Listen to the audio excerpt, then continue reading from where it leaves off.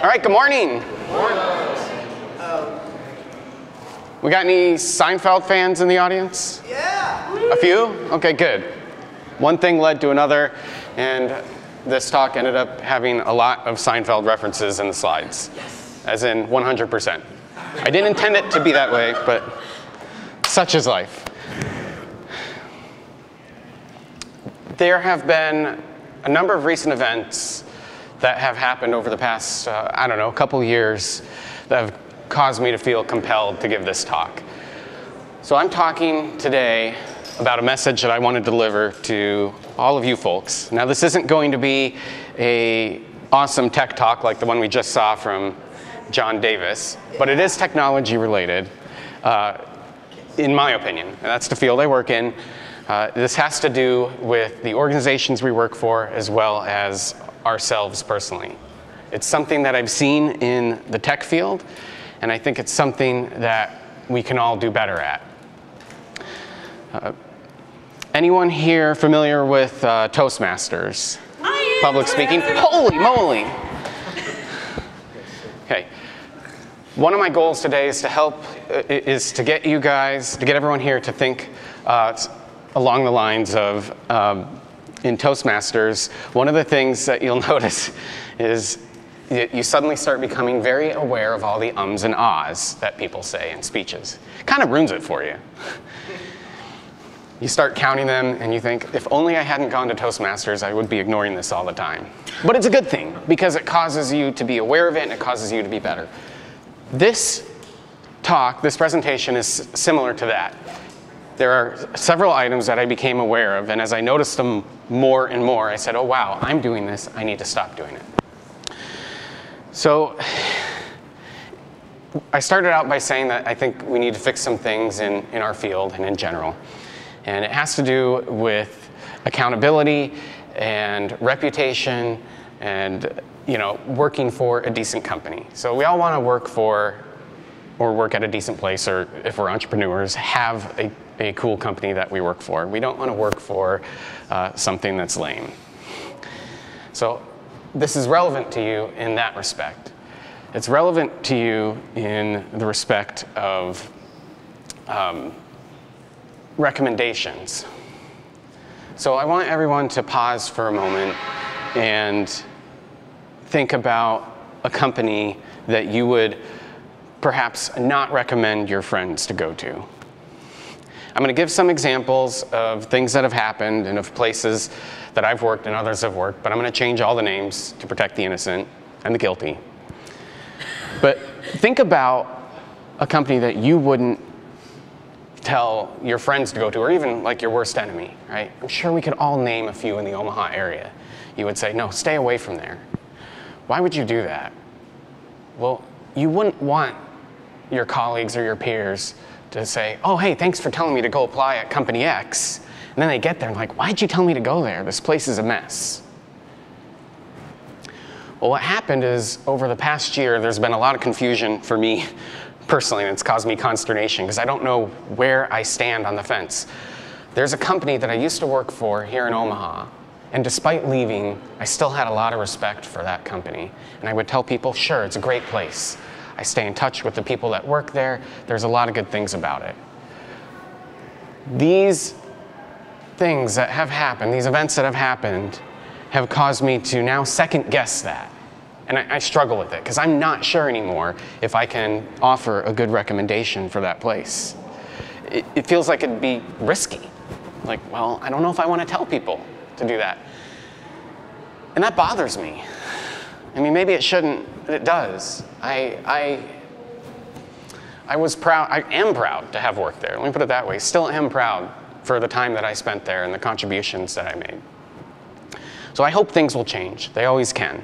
The moral goes that reputations can be built and they can last for a long time, but they also can be destroyed rather quickly. So the three things that I want to talk about are these three concepts or lessons, if you will, of how we can improve. They are the unanswered call, the dropping of the ball, which I'll explain, and then what I like to call the fake date. There are three things that we're largely getting wrong at our companies, or that our companies are getting wrong, or even in our personal lives. This applies broadly everywhere. And I'll tell you at the end what we can do about it. Okay, the unanswered call. So this is pretty self-explanatory. The idea here is simply following up.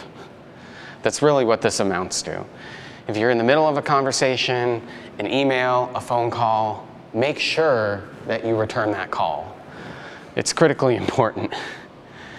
Sounds simple, but this happens, or the unanswered call or unreturned call happens way more frequently than you might care to admit.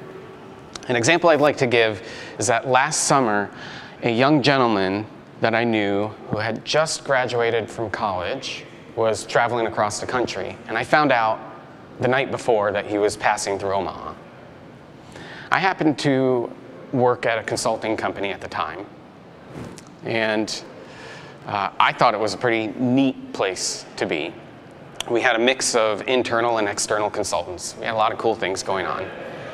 I said to him, hey, you should come check this out. Here he is, fresh out of college with a computer science degree.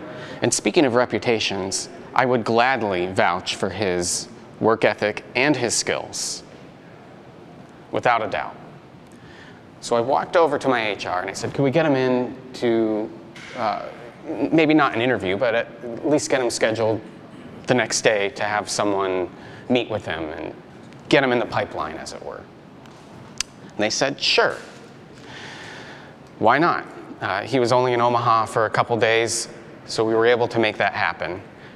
Got to show him around the office, he met with a few people, and that was that.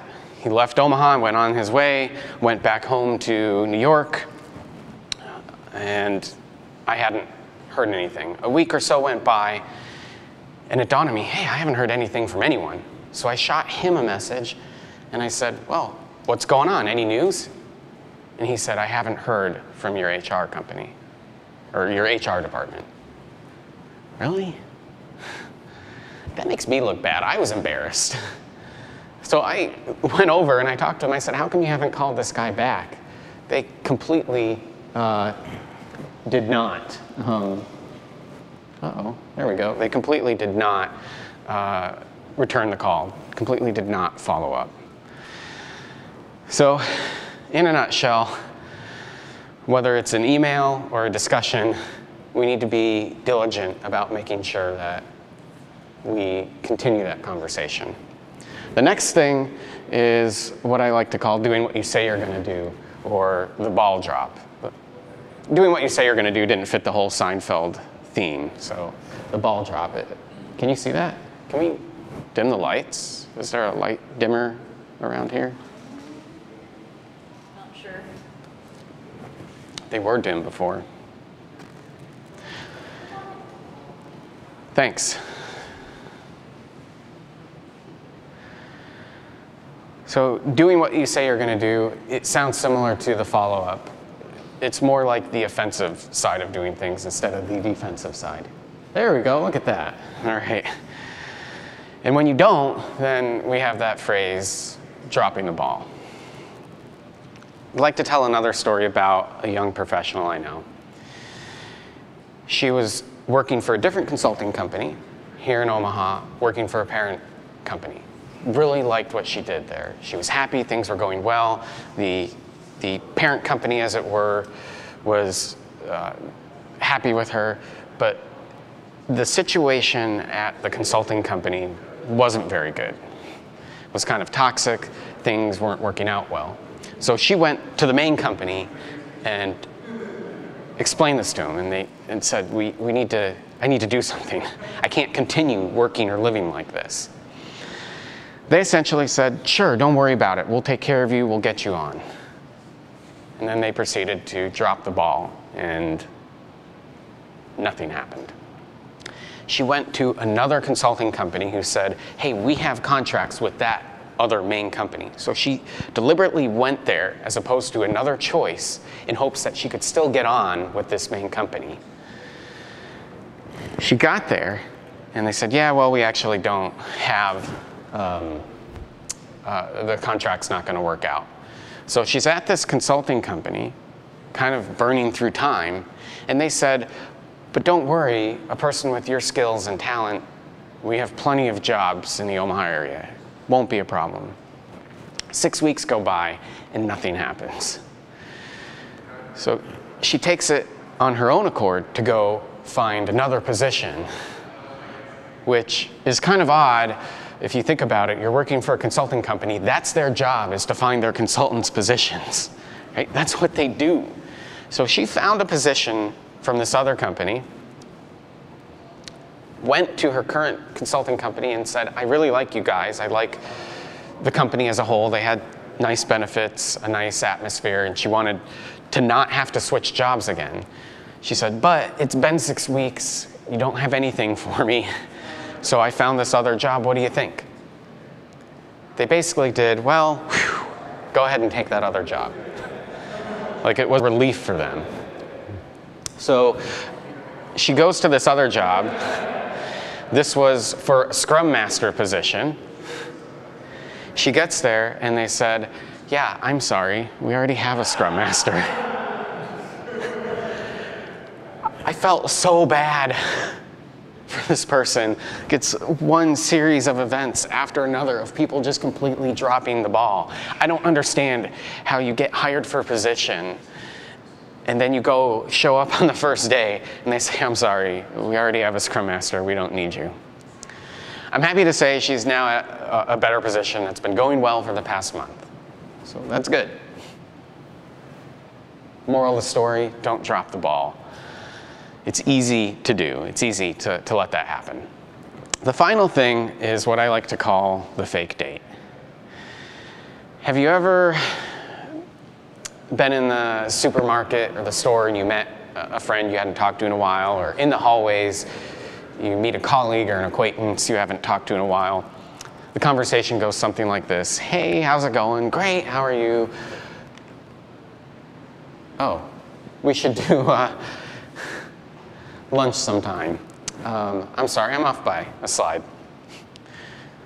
I meant to say, even if it's something that you're uncomfortable doing, you should still do what you say you're going to do. Okay, so the fake date. I was saying that the conversation goes something like this. You say, hi, how's it going? And you say, we should get coffee sometime, right? And then it never happens. Oh, hey, let's do lunch. Yeah, we'll do lunch. That's one of those ums and ahs gotchas. I started even catching myself doing it.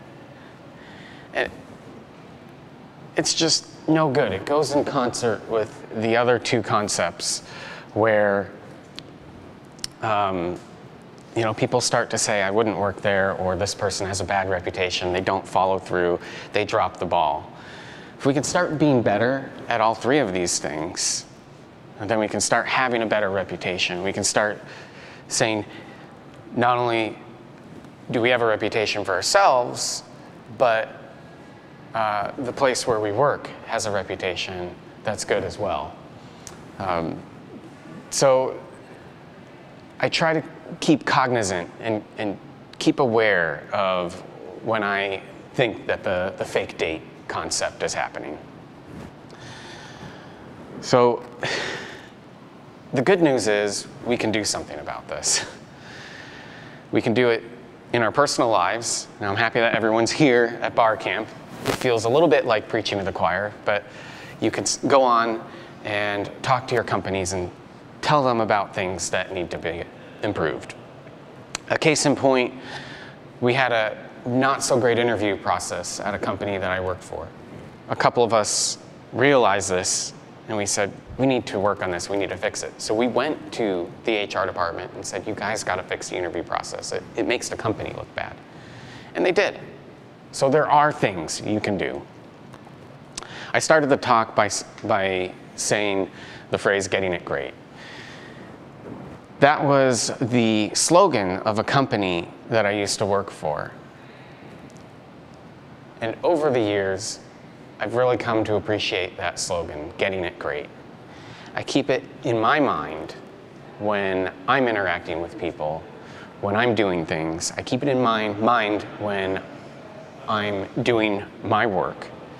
So remember, everything you do has your name written on it. So I hope that you too will go forth and keep in mind the idea of getting it great, and ask yourself that question: am I getting it great? Because if you are, then we can all go forth to do good things. That's what I got.